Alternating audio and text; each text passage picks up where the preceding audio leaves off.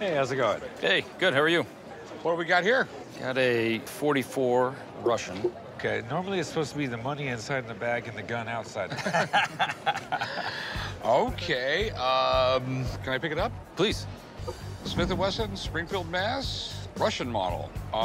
Did they make this for Russia? No, I don't know the entire history, but they call it a Russian 44. I think it's a precursor to the, 44 Magnum. Okay, that I don't know about. The Russian thing's kind of weird, but like, I love the gun. We got nickel plated, it's got gold wash on it, and the engraving's great. Ivory handles, really cool gun. Everything about the old Remingtons are great. Super easy to load. These are still really highly collectible, and this one's really cool because it was probably special ordered from the factory or something, I imagine. I don't know, someone could have brought it back from Russia and then done all this. I'm not sure. The Russian model sort of is throwing me off. Right. It's an absolute beautiful gun. I mean, where did you get it? Back in the late 90s, I was in the military, and, I bought it from a pawn shop years and years ago. Have you ever been able to buy or source bullets for it or anything? Well, I haven't shot it. I'm actually kind of reluctant to do that, for fear of maybe damaging it. Well, if it actually is a Russian gun, it's probably got some weird ammo. How much did you want for it? I'm looking for about 10,000. Okay. I'm kind of a loss. It's the whole Russian thing. One thing about, like, American cowboy guns in this time period, the greater the story, the more the money. Okay.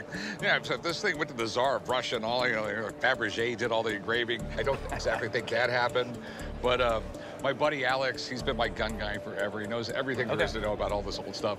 He's actually here helping me out. Oh, great. If I can go find him, he'll probably nerd out for an hour. Okay, that's okay. All right, right back, guys. Hey, what's up, Alex? Hey, how are you, Corey? Hey, Todd. Alex, nice to meet you. Nice to meet you. The Russian anomaly. Oh, wow. That's a fancy gun. Can I pick it up? Please do. So, this is a Smith and Wesson Model 3 44 Russian. In 1870, the military attaché from Russia went to Smith and Wesson and said that they would like to order a whole bunch of these revolvers for their military. But the thing is that the attaché didn't like the 44 Smith and Wesson round. The reason he didn't like the Smith and Wesson round is it was externally lubricated and it would get a bunch of debris and foul. So Smith and Wesson went back to the drawing board and developed a round specifically for the Russian army. Oh, wow. And it wound up being much more successful and it was more accurate. Okay. They shipped all those revolvers to Russia, about 130,000, but it became super popular in the United States. So Smith and Wesson started making these for the domestic market. And the 44 Russian became the 44 Special, which then later on became the 44 Magnum. The other thing is, like, this is a very atypical Model 3. One, it's engraved. Okay. Two, it's nickel plated. Three, you can see the remnants of gold plating or gold gilding on the cylinder. And then these are ivory grips. Smith & Wesson didn't do any of that, though it was probably a special order. Okay. Do you have any questions? What's it worth? Does it work?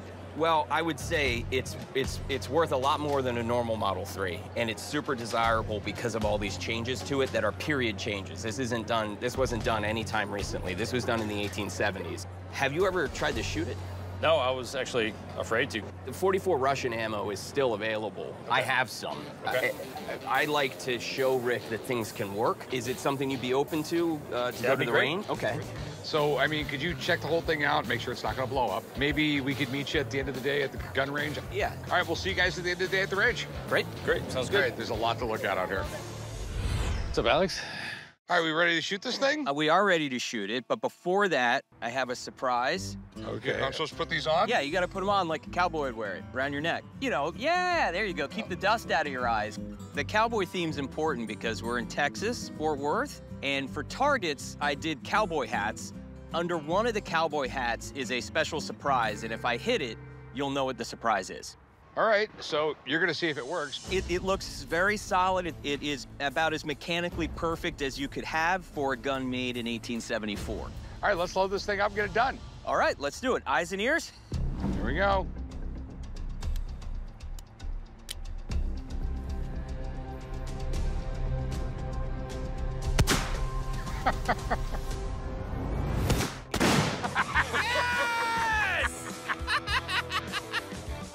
That was great. Bye-bye, cowboy hats.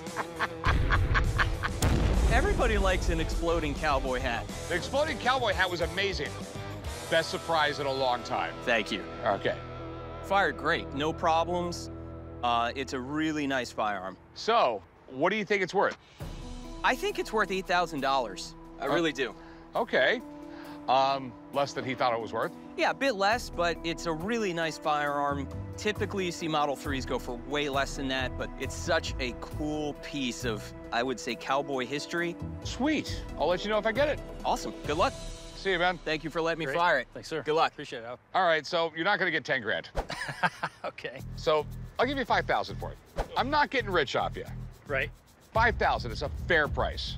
Can we go up to 6,500? I'll go 55 because anything past that don't make any sense. Can you go 57? No, 5,500 bucks. All right. Sweet, we got a deal. I'll get you paid. Okay. We'll get it all figured out, and it's been amazing. Thanks for the deal, man. Yeah, thanks so much. Appreciate it. All right. Have a good day, man. You like the cowboy attire? What cowboy attire? You have a cabbie hat on. It's not a cabbie hat, it's called a flat top. It's a cabbie hat.